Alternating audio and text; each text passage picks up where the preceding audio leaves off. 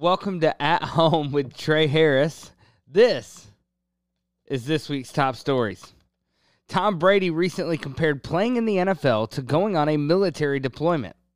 Veterans are confused as well as active military, trained to carry heavy artillery, and Tom Brady can't even throw a fully pumped football. Since making this statement, Brady has apologized for his poor choice of words, saying the weight was more than he could bear. So probably about the same as a regulation football. Liz Truss has resigned as prime minister after a record 44 days in office. The joke here? Her entire career as prime minister. IKEA has hiked prices by nearly 80% to make it simple for customers to identify affected items. They will be marked with a picture of Snoop Dogg. And Dr. Oz has quickly jumped within the margin of error in the Pennsylvania Senate race. Pollsters are astonished by the speed of his comeback, and experts say his campaign manager is some sort of genius. One might even say a wizard. It's expected, speaking of voting, it's expected that early voting numbers will continue to increase into the last week of voting. It's going so well, it's expected that the polls will officially stay open on October 31st so the dead can cast a ballot. And now it's time for a special segment that we're going to start doing here right on At Home with Trey Harris called Unprecedented Times. True international effort to pressure. Recently, Joe Biden made an incredible claim in regards to the phenomenal aging in his family. Watch this clip and see for yourself.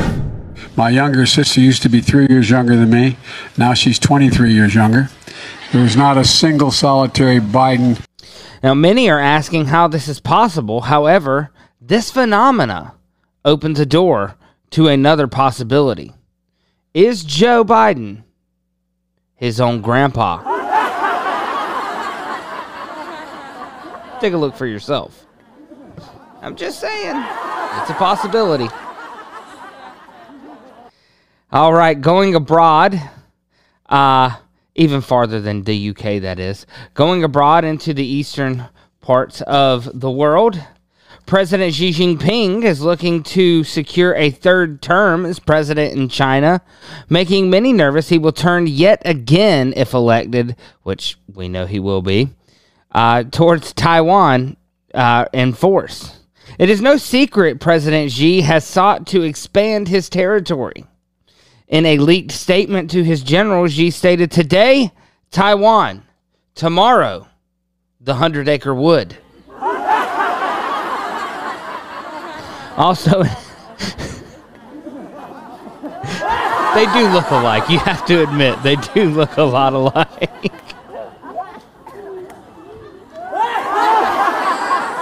I'm sorry. I'm sorry. Also in international news, Vladimir Putin has declared martial law in annexed territories. When briefed by intelligence agencies of Putin's latest move, Biden said, "Who's Marshall?" That's a lame joke. I'm sorry.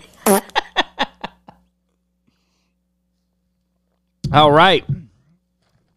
A study came out recently in which said half of Americans believe that social media companies are biased in their fact checks. The survey include... Wait. All right, this just in. We're getting news that the fact checkers at Facebook have looked at this story and they are determining that it is false. Also this week, the Supreme Court denied Donald Trump's appeal in which he had requested a special master take a look and review the documents that were seized at Mar-a-Lago.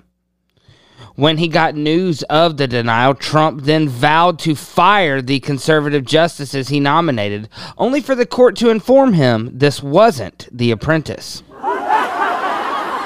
And finally, the numbers for this quarter of inflation are out.